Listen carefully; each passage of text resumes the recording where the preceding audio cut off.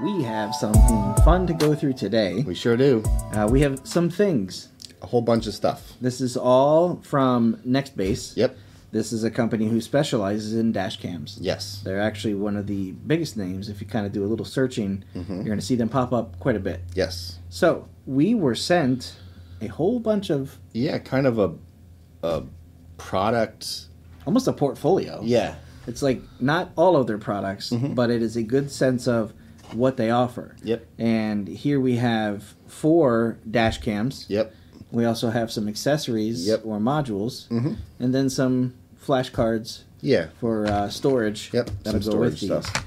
So this is not a full review, this video. No. This is more of an unboxing, general overview, kind of let you know what exists here, and kind of walk you from one model to the next, just so you have an idea as to what these offer on paper. Right. So we could start with...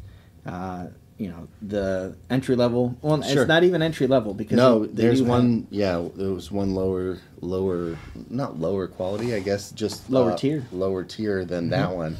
Yeah, this is the 222 dash cam. This one will do a full 1080 video, full 1080 resolution, and it works with their. So they have this click and go mount, which is a cool kind of mount system. It's got a adhesive that you put on your window, and then all of these cameras that are compatible with their system have this little thing in the front that you take off, and it just snaps right into that holder. Okay. It's a really cool system for ease of use to take in and out.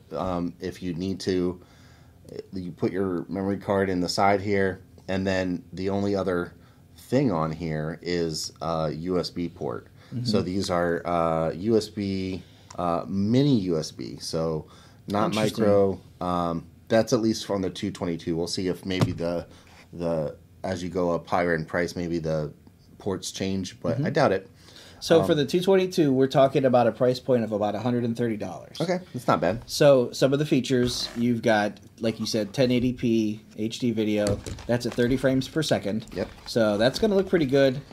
It's a good starting point for recording any type of driving. You know, if it's pointing out the front, it's an HD video, and 30 frames per second is pretty good. You're not doing gaming or anything. You're not worried about that. So it's going to be more than adequate to kind of give you a sense as to who maybe is at fault if you're doing something. This has a 2.5-inch display on here. A couple buttons. Kind of see that. Now this is not a touch display. This is a 2.5-inch HD. It's an IPS screen.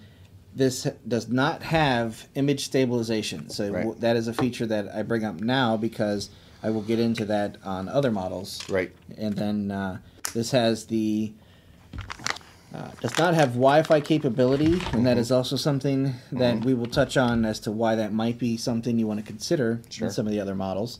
This does not have any GPS or Bluetooth capabilities. It does offer a night vision. Yep. And it does have a polarizing filter. It's compatible that you can get from Nextbase to put on here. So that's going to give you a little bit less glare. It's going to give you a little bit better picture. As an accessory, it is compatible with that. Has 140-degree angle viewing, so it's going to see most of what is in front of you. It's not going to go full 180, but it's going to still give you quite a bit of range to kind of see if somebody comes in from out of nowhere to hit you or cut you off. Right. You'll see that. Now, just a little bit of the accessories that come with it, and these accessories are similar throughout all of this range. You have that mount system like I talked about. It's got the adhesive strip where this plugs into, just like that. So it'll mount on your window, and it's just a real easy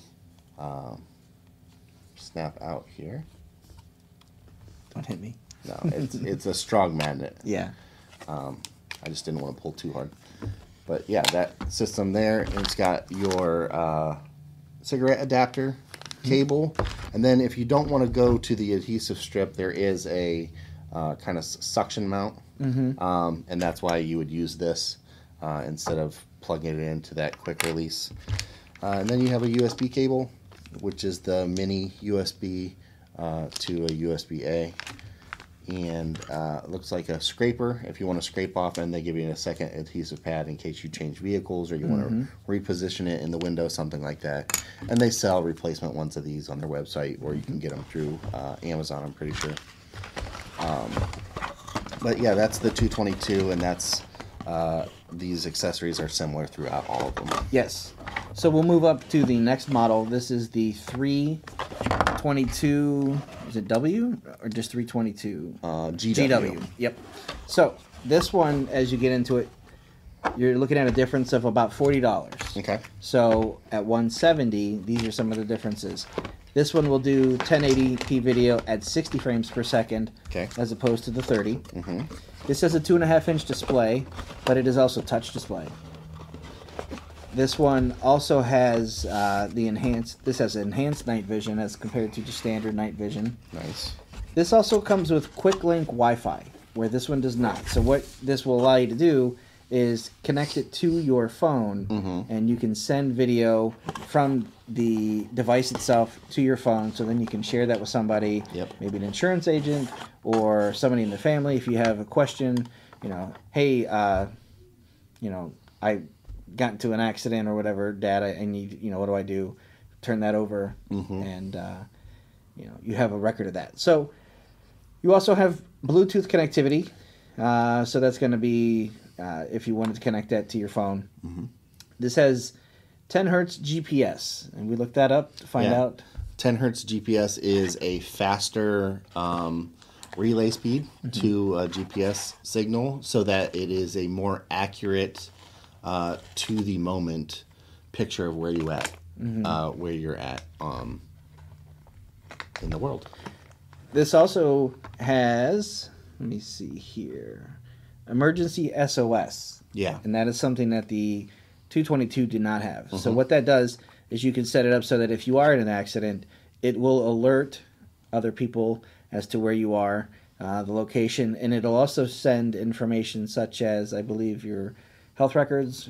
And insurance records. That's all stuff that you input in the Nextbase app when you connect your camera. You can put that info in, and it's a pretty cool idea. Just the ease of mind.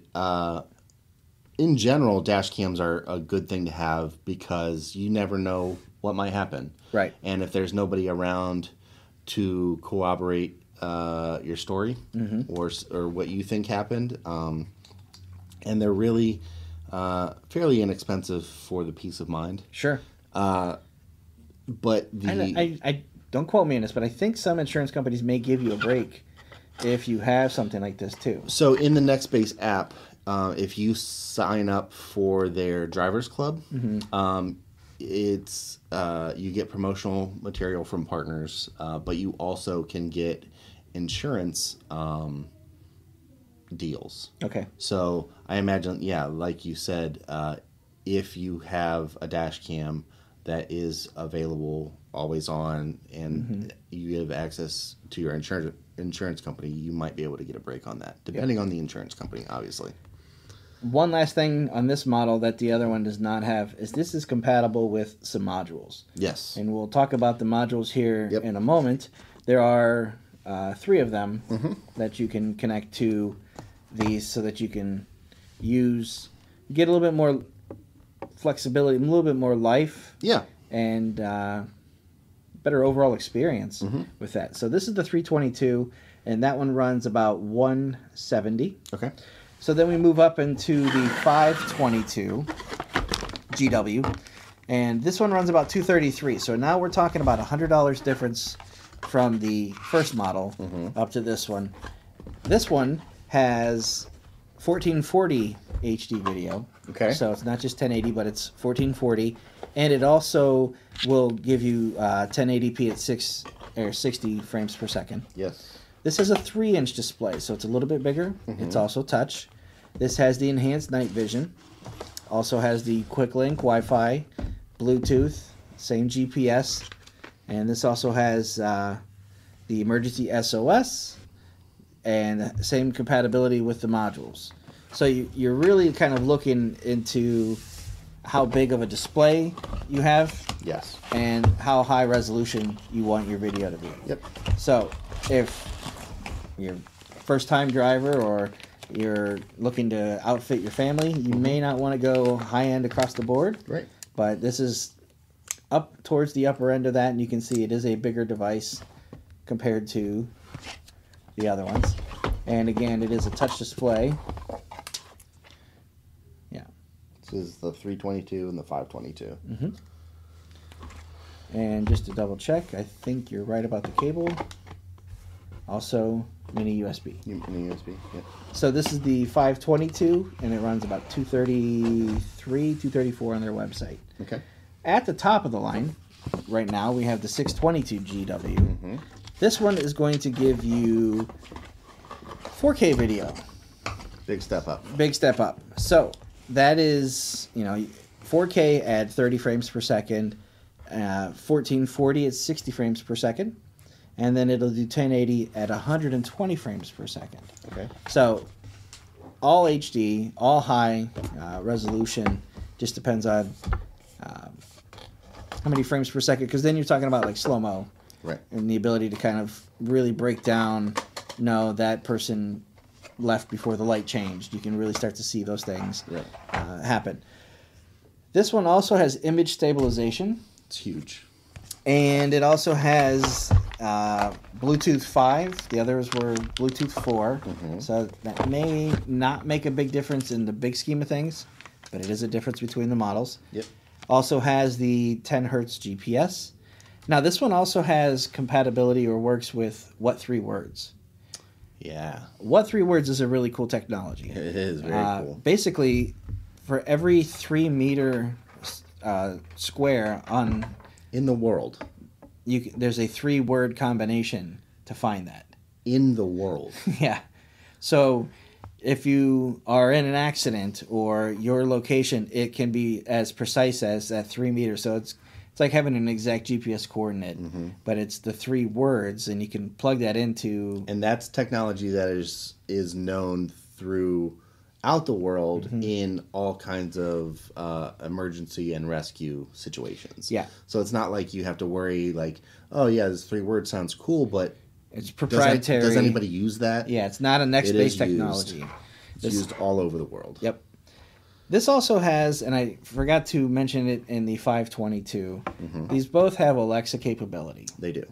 So that is something that, it's not just the screen for the 5, but the Alexa, I did overlook that. Gives you the ability to kind of use your voice to start recording, stop recording. You can use it to play music. You can, actually, if you look on their website, you can see a list of commands that you can use by voice while you're driving. 622, back to this one. Actually, I feel terrible now because this one also has. I was too quick to get away from this one. Okay. Both the 522 and the 622 have the polarizing filter built into them. Yep.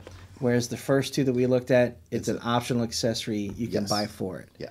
So 522, it definitely starts to have a little bit more. And that's something to think about if you, let's say, are using it. So we're in Ohio. Most of the time it's gray. Sure. So not that big of a deal. But if you are using this somewhere sunny all the time, you might want to maybe spend the extra money and get the one that has the filter built in so you don't have to purchase that separately. And it's not a piece that you're putting on. Right. Just to have it, so you might as well just spend that delta and get that with it. Right. All of these are the 140 degree angle. Yes. Viewing. They all 3 after the basic one have the ability to work with the modules. Right. So the modules that they gave us and that they have right now are this is the rear view camera module. And so how this works, you have your dash cam plugged in, sitting in the front, and then this goes into the side here, and you can tell it's got a little bit of a magnet pull to it, which is nice. But it plugs in right to the side, so you got your camera facing out to the front, and then this one, this is the rear view camera. So it's like a telescoping lens that will shoot through the car, through your vehicle, and give you a picture out the back window. So it's almost capturing what your rear view mirror sees. Yep. So it'll see kind of like a little bit of the headrest and the shoulders of people that might be in there, but it'll see through the back window, and you can see if somebody came up too quickly. But it is zoomed, so it's not like you're going to get the full view of what's inside the car. If you want something inside the car, let's say you're a Uber or Lyft driver, or you are doing... or if you're just a parent. Karaoke. Or if you're a parent. Yes. And you want to make sure that your kid... is not being crazy in the back. Yeah, or their new driver, and you want to keep an eye on them. Or if they're staying off their phone. But the other one is the cabin view camera. So very similar in far as the style of them. It's the same idea. This just has a wider angle, so you can get actually what's in the car itself. The other accessory they have is a rear window camera. I'm not going to take this out of the packaging, but it's a little ball that sticks onto the window in the back window, and it has a cable. You run a cable from that to your camera, to your dash cam, and that will give you a rear window camera. And it's 6.5 meters. Yeah. So that's plenty long to kind of fish along the edge under the seat and back up through, so you're not, you know, loose dangly cable, but it's plenty that you can kind of tuck away. Right. That is the rear view, so that would be something that if I have a truck, maybe an extended cab or something, I can mount that and see what's going on back there. Right. Or potentially even like a van. Yes. You know, something I can run it to the back of that. At 6 meters, you're about 20 feet. Yeah, 6.5 meters. You got plenty of cable to get through wherever and be tucked away to not be seen. The other accessory that they have is a dash cam hardwire kit. So, like we've said, all of these come with a cigarette adapter, but they actually have an hardwire kit if you want to wire into your fuse box of your car.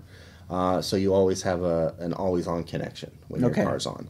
I've watched a video on it. It seems very easy. You just find the fuse box, run the cable down, along your liner, and then down in the weather strip, and then you just plug it in a fuse that's open, and you are connected and don't have to worry about taking up the real estate in case you need a car charger or something like that. Sure. And now, is that compatible with all of the models? It is compatible with all the models, yep. Okay. And then, the other thing they sell is the USB cards to store that data. If you need to take it and store it anywhere else. Some of these models, though, like we said, will sync with an app and store in the cloud. Yep. So these are the 222, 322 GW, 522 GW, and 622 GW. Yes. And price point, again, and I don't even think I mentioned the 6, but they start at about $130, and then they go up to, the next one is $170, $234, and then at the upper end, the 622 is about $320. Yes. So the accessories or the modules, they run about $99 a piece right now. Yep. And you can find all of these, and we'll put links to each particular one, so if you want to look at and compare them, you can click on and kind of put two side by side to see whether or not it's worth the money for you. Yeah. And then you and I are going to kind of test a couple of these out. We're going to put a couple of these in our vehicles and spend some time with them, and then we'll let you know what we think. Yep. But as of right now, all of their base belong to us. Oh, boy. All right. Thanks for watching, guys. Thank you. I had to throw that in there. I know you did. Of course you have to. All right. That's going to do it for this episode of the podcast. Thanks for listening. We appreciate it. If you guys have any questions, feedback, concerns, comments, anything, shoot us an email at podcast@AndroidGuys.com. We'd love to hear from you one way or the other. Luke, if someone wants to get a hold of you, how do they do that? I am on Instagram and Twitter at Luke Gaul, Gaul. And I'm on Instagram at Scott Webster. and Twitter as swebster77. Until next time, thanks for listening. See ya.